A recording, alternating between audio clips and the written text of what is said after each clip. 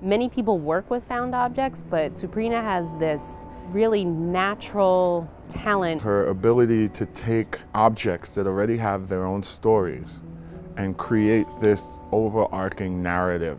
She's a cultural catalyst in the way that she brings different groups of people together. Did you know that each one of us leaves behind over 102 tons of trash in our lifetime?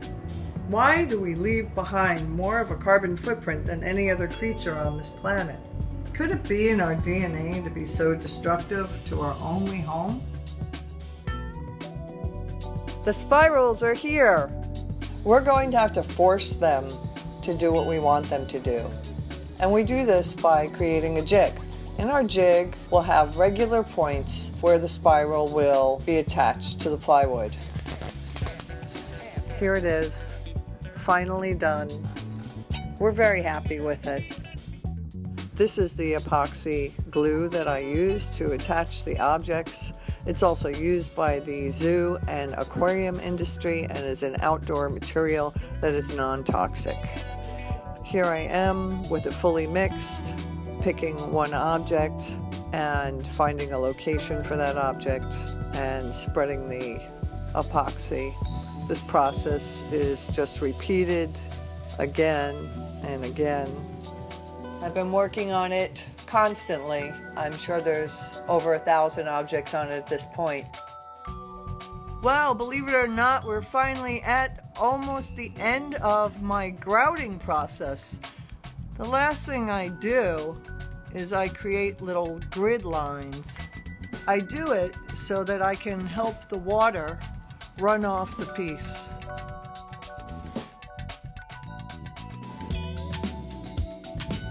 We're in Marcus Garvey Park now, installing the DNA totem. I know it looks like a wrapped body, but it's actually the steel structure with the embedded objects.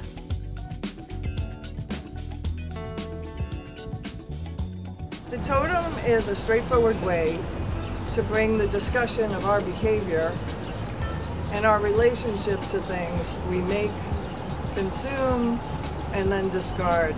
From my perspective, we never seem to be happy with what we have. How we move. Flowing to the rhythm of the style that my soul has grown deep like the river. From a riot to a revolution, hope you know which side you're choosing. I use rap when I feel all alone. You and I were perfectly made. Can we fix what was broken? Take a step, arms wide open. Put the positive. The old cell phones, the old wooden ruler that flicked out, it's just bringing back a lot of memories.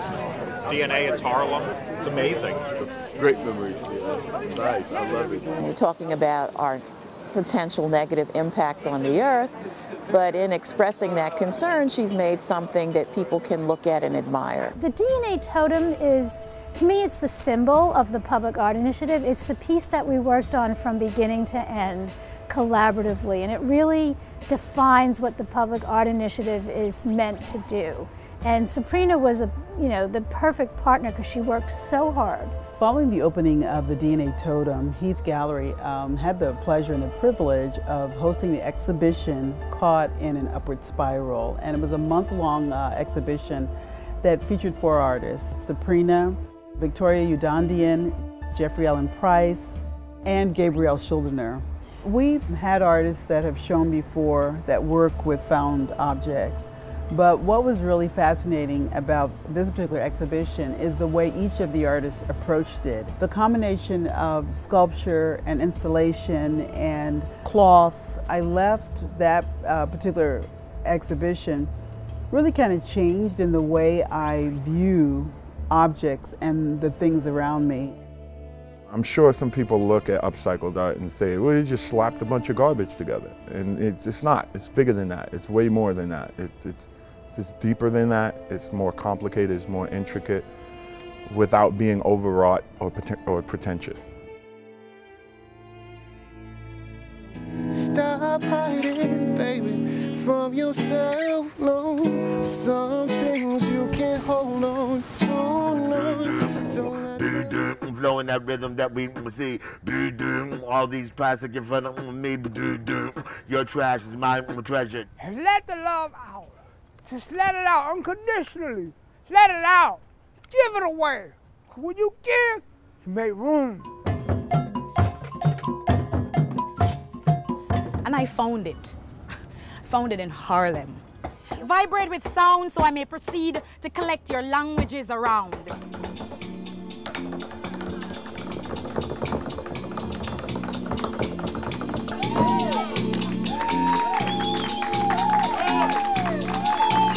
So in the theater of the oppressed and in art, we know sometimes art, come on in, folks.